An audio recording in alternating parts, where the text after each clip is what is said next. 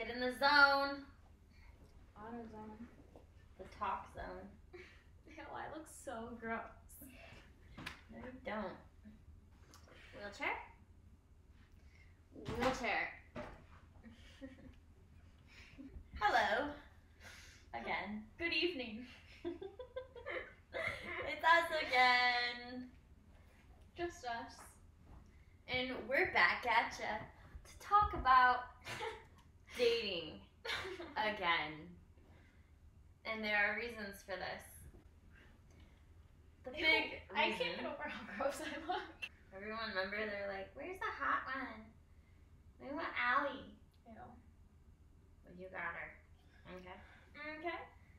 But anyway, I made a blog about dating, and then someone posted that they asked if I date able-bodied people and people in wheelchairs or just able-bodied people or whatever. And I get asked that a lot. Yeah, so they asked that, and then someone got upset about the person asking that, and that kind of pulled at me because a lot of times it's like okay, if we're going to the mall and then people are staring at us and we're used to it, well, it doesn't really upset me anymore. Does it upset you? Wait, when people ask me? Like when people stare at you when you go places? I mean, no, if you are staring at me for a long time. Don't give me a dirty look. Yeah, so I'm used to it, I guess. I am. But then my family or friends will be the ones that get upset and they're like, everyone's staring at you, and yeah. And then I'm like, okay, you're the one who's actually making this kind of making it a big deal when it's just ignore it, or they just are looking because they don't understand. So the fact that the person got kind of upset that the other person asked if I date people able-bodied and in wheelchairs, I wanted to make a video to explain that it's a normal question and something that a lot of people wonder. So we're gonna answer it now. Okay. Do you want to start? You can start. Okay. I'm going. Well, I definitely yeah, it would be easier if the person I was dating was able-bodied because I'm in a wheelchair, so that makes it hard, and that's putting 2 wheelchairs into the car and 2 chairs out, and carrying the garbage out. There's a lot of things that are complicated because we're both in wheelchairs. But at the same time, it's hard enough to find someone that you have chemistry with, and if I find that, it doesn't matter who it is. And I've dated guys in wheelchairs and I've dated able-bodied guys since my accident, and it doesn't matter to me. Yeah, so that's one answer. Yeah. I never dated a guy in a wheelchair. But would you? But would I? I mean, I wouldn't be no. It definitely would make things harder, and I don't know. Because you're in a wheelchair also. I'm in a wheelchair too. I'm not trying to be mean, but it's it's reality. It's reality. So. But you can't help who you fall in love with. You can't help who you fall in love with. Yeah, that's right. My aunt said the other day. Yeah. Yeah. Yeah. So that's it's not ridiculous to ask a question like that, and it's a normal thought process to right. Yeah, life is easier when you're not in a wheelchair, and we know that, and it's hard for us because we know that people think that way too about dating us. And that's okay. I mean, if Yeah. that's how you want to think. I probably before my accident, I wouldn't have jumped on the bandwagon to say it didn't even cross my mind. And I probably didn't really know anyone. We didn't know anyone, and I'm pretty sure guys who dated us who aren't in wheelchairs never thought they'd be dating a girl in a wheelchair. Yeah, that's actually what I've been told a lot. Usually the first person in a wheelchair that the guy I've dated has dated. Yeah. So then we're gonna talk about our experiences dating. Yeah, dating people in wheelchairs, when we date able-bodied guys, and some of our bad and good experiences. So when I first got in my accident, I remember telling I was 18 and I was going to physical therapy, and I told the physical therapist that I think it's a good thing because now I'm gonna meet a really good guy, because only a good guy is gonna want to be with me since I'm in a wheelchair. And I was really, really naive. Like, I really thought the bad guys wouldn't give me the time of day, and just a guy would see me and be like, she's so strong. Like, I can only imagine what she's, going through, and she gets up every day and like fights hard. And during that time, like, so I really thought the and so I was naive and had blinders on. So then, and I remember the physical therapist kind of looking at me like, okay, crazy girl, because I was like pumped about it. I was like, yeah, trying to be positive. And then like the summer after my accident, so it was like, no, it was like 6 months later. I was at this barbecue, and my friend was with me, and he kept carrying me to the bathroom because I was drinking beer, so I was peeing a lot. And in my wheelchair, it was like rough terrain, so he was carrying me to the bathroom constantly. And then this guy I noticed was staring at me across the lawn. He was like barbecuing, and he kept smiling, and I was like, oh. And I was still pretty insecure, and thinking only a good guy is gonna want me. Um, and then he came over and he asked if he could carry me to the bathroom, and I was like, what? And I was like, heck yeah. And I thought it was kind of like knight in shining armor type of thing. And so I was pumped about that. And then he, brought me food and like brought a napkin over to me. And when you're kind of like sitting there and you can't get up, and it can be overwhelming, but when someone just does one thing that you really needed, it makes you feel so good. And so then we went to the movies and we hung out after that. And when he's putting my chair in and out of his car, I always felt like I was a burden to everyone, and that it was, just a lot of baggage. And so as he was putting my chair into the car, I was just thinking like, wow, this guy must really like me. And I was honestly thinking like, he could be the one. Like, so I fell for a major trick, and I remember telling him that this just seems too good to be true. And the other thing was that I kind of had a drinking problem, a bit. We're bringing some real dark stuff into this.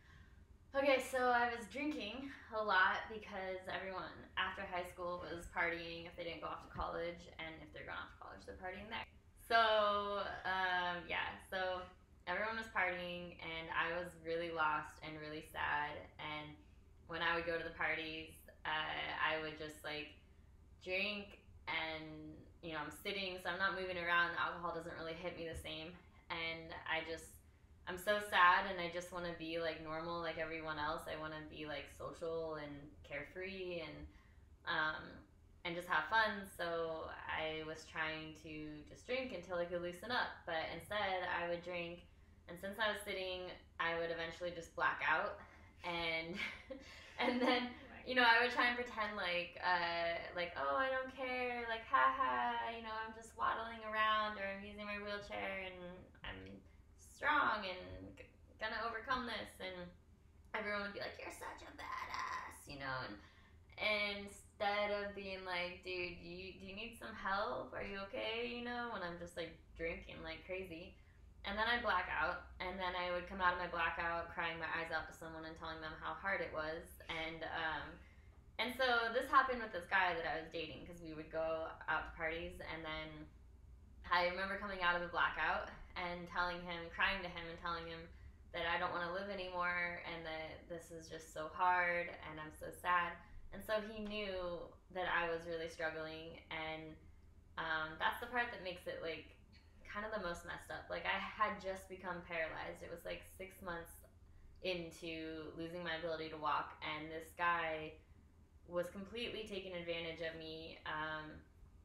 I kind of felt pressured to do things that really I wouldn't have wanted to do like that soon after like meeting someone, but because he was putting my chair in and out of his car, and doing all of these things that I felt like I was a burden, it made me feel like I kind of owed him. And honestly, he kind of made me feel like I owed him. So anyway, he knew.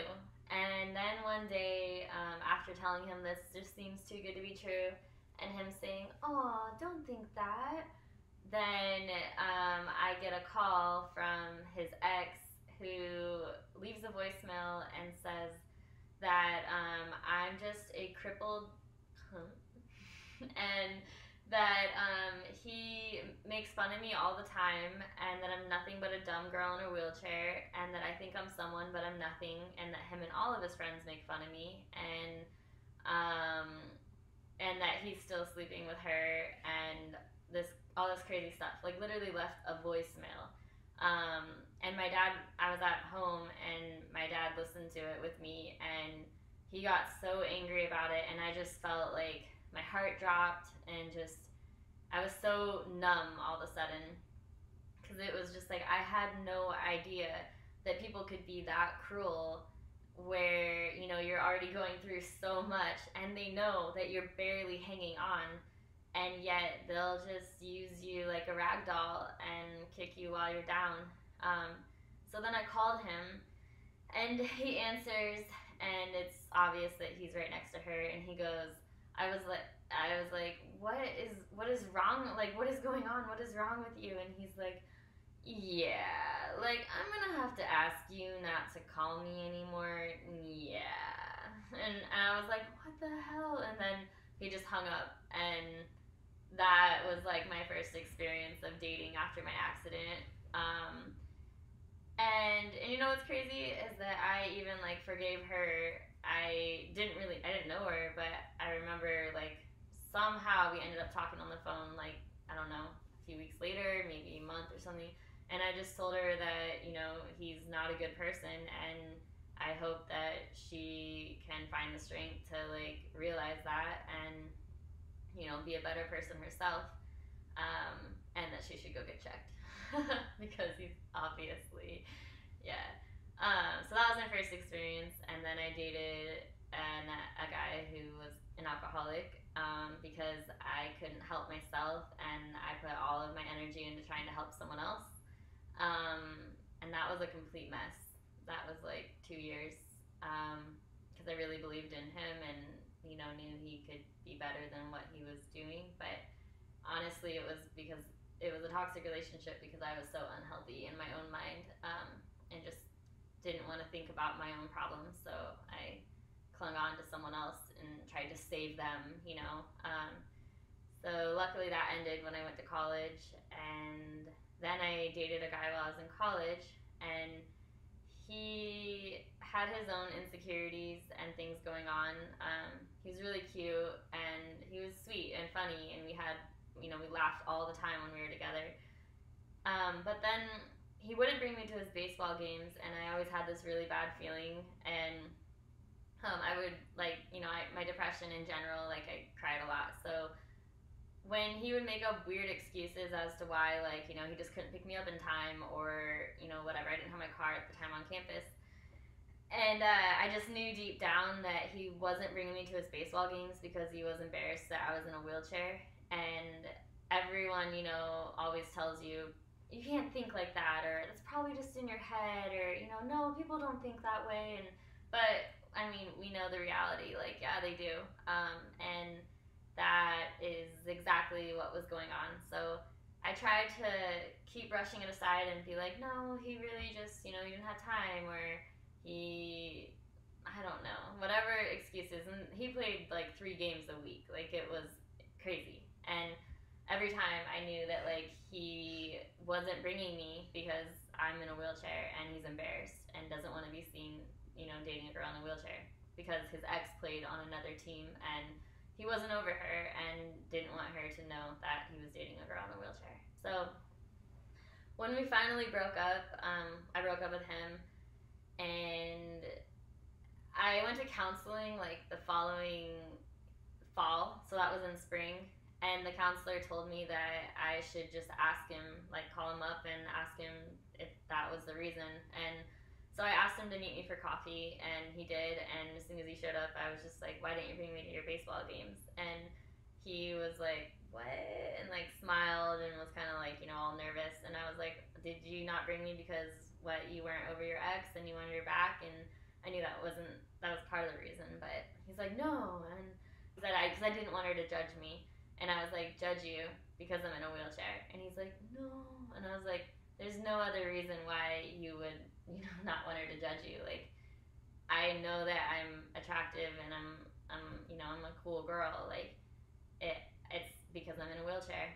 And he was like, okay, yeah, and he's like, but I know I was stupid. So anyway, in the long run, like he grew up a lot and worked through his own issues, and I forgave him because people are insecure, and yeah, it hurt me bad. It was really hard after he told me the truth. Going to class every day for the next like 3 weeks, I was just in a hole, and I would look at my reflection in the window and just think like, how am I? He was a FedEx driver too on campus, and I was like, if he drives by, you want to be like, oh, I'm just gonna go out there and I'm gonna look good and I'm gonna feel good, and but to me it was like, it doesn't matter what you do because you're in a wheelchair and that's all he sees, and you're not gonna ever feel good about yourself, like he drive, that. So looking at myself in the reflection, I just kept seeing like just the wheelchair, and I had to find a way to like gain enough strength to hold my head up again and somehow rise above that. And I did. I just started realizing like all these my amazing teammates and just the awesome people I have in my life, and the people who don't give a about what others think. And I just got to the point where it's like it's his loss, and he has, you just have to understand people are going through their own things, and they can be kind of ignorant, and so I gained a lot of strength from it, but it was hard. It was really hard. So those were like my big, I have one more, but I'm not even going to go into that. But yeah, so yeah, people definitely judge and have a hard time with the whole wheelchair thing, but I'm open to dating whether you're in a wheelchair or whether you're not. But I also understand all the dynamics that go into it, and yeah. Your turn. I don't really know what to say because I feel like yours is so. Mine's, I don't know. Well, you just go, and then if you don't bring up what you told me that one time, then I'll remind you. That guy? Yeah, Who was like, saying he just couldn't can't get into the whole wheelchair thing. who? I never dated a serious guy. No, you didn't date him. It was just like you kind of, something like that. You didn't really tell me. Yeah, there was just one time I had two high school friends that were Jessie and Nina, who were very protective of me, and this one guy at a party. This was like the only negative thing. He was like, you're really pretty, but you're in a wheelchair. And my friend Jesse, who was like my older brother throughout high school and everything, he kicked him out. He was like, get out of my house, how dare you say that to her. He was like one of those guys who was just kind of like a douche. I thought he said you're really pretty, but I can't get into the whole wheelchair thing. No, because we didn't I just saw him at a party and I was like, hi, and he's like, you're really pretty, but he was just like, you're in a wheelchair. And I was like, okay. And Jesse was like, all right, you're out. Because I told him, I was like, this is what he said to me. But I wasn't sad. I was just like, I thought it was funny at that point because I was like, yeah. I dated a guy from high school before my accident, and after my accident for like I don't know, for a long time.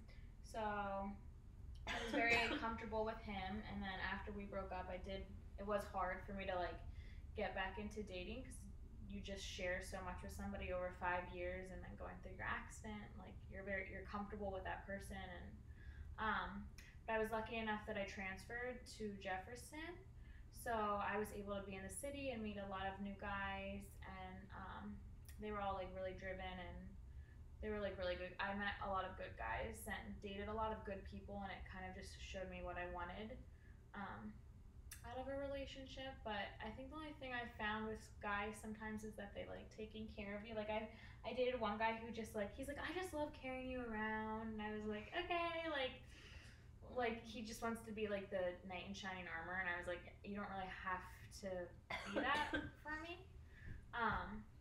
But it was good just because it got me out of my comfort zone, and made me see that guys do like me. Because after my high school relationship, I was like, no one's gonna like me as much as he did, or like accept me, and he knew everything about my accident and injury because he was obviously we were dating when it happened. But then I dated a lot of really good guys since then. I mean, obviously it didn't work out with them, but for their own reasons, it didn't work out. Um, I dated a guy for a couple months over the summer, but I think, he lost his mom, and I think that's why he dating me because he was able to relive taking care of his mom and take care by taking care of me. Not saying he took care of me, but he again loved carrying me upstairs, and his dad would help, and I think he a part of that he used to do with his mom before she passed away, and he was able to get some of that back with me, and we talked about that. And he kind of agreed, but he was a good guy too. I don't know. Yeah, I sound like a mess compared to you. No, I was in a rough crowd and mindset and everything, so I've had a lot to work through, but I definitely feel like I wouldn't settle for anything less than someone that treats me good, and I know right and wrong now, and I know I definitely I'm way stronger, so but you can't compare yourself. You can't compare. I just feel like I remember though when I dated Brandon, who was my high school boyfriend, after my accident we would go out to dinner, and I was I don't want to go to the bathroom, do you need to use the bathroom because I'm going to the bathroom. He would get so frustrated with me. He'd be just go to the bathroom. I'd be everyone's going to be staring at me, I don't want to, or what if I can't open the door by myself, and he was just go, you're fine. And he really pushed me to I mean, we would fight about it and stuff, and I don't think he completely got all the insecurities I was going through in that time, but I think I was in high school, and then I think the best decision is I went far away to college and created new relationships and kind of found myself without having him around. Even we were still dating when I was in Pittsburgh, but I was able just to kind of get that independence away from him, and then going to Jefferson and just meeting new people and being in such a supportive program too was just awesome. And and all the guys I dated at Jefferson, 90% of them were med students or PTs, so they kind of were fascinated by me. So I think they were more well, and they got it too, and they got it. They studied that stuff, right? So it was so I think I was really lucky with that. But yeah, I think a lot of people in wheelchairs end up dating their rec therapist or their physical therapist or their nurse or really. Yeah, that's kind of what I've noticed. The majority of usually it's guys though. Guys that end up with their therapist or their nurse or. Well, what about when you guys went out to the bar and you said that you were comparing yourself to the able-bodied girls? Oh, I mean, it still sucks when you go out to the bar and you're dating someone and you see all these pretty girls and they're all dancing around. It's dang. With their nice butts. That used to be me. But yeah, and I think that's just something you have to accept, and it's always just gonna be there. But there'll always be someone smarter, someone prettier, and everybody deals with that. But I mean, it's hard in the moment because you get not frustrated, but you're the jealousy. But I think when you let the jealousy in, it just makes you even more bitter and I feel whenever I had those bad feelings, I ended up talking to the girl, and then we ended up becoming friends. And I'm what? Silly. So yeah. When you're able-bodied, you compare yourself to other girls, and then being in a relationship is a whole other world for me because that stuff doesn't bother me when I'm single. I don't really compare myself to able-bodied girls, or I just I just don't. I mean, I kind of with the whole Allie having such a great career, I've been ugh, because I'm going through a hard time, but when I'm in a relationship, then I become just so insecure. I don't know now. I have worked through a lot, and I just haven't been in a healthy relationship, so I don't really know what it feels like to be in a relationship where someone, I don't know, actually really cares about you and wants to be with you. So I don't know what that's like. I'm pretty sure. You know, I had it in high school. But yeah, so it's kind of nice not being in a relationship for me because then I don't have to like deal with that whirlwind. Stressors. Yeah, but at the same time, relationships just they help push you and you grow so much. So that's always awesome too. Yeah. Yeah, that's good. It's like another 20-minute video. Maybe a little bit longer. I can't see the time. I think it's like 19 and then adding the other one. Yeah. We'll be like. There we go. Okay. Okay. Cool. Cool beans. Break. Goodbye.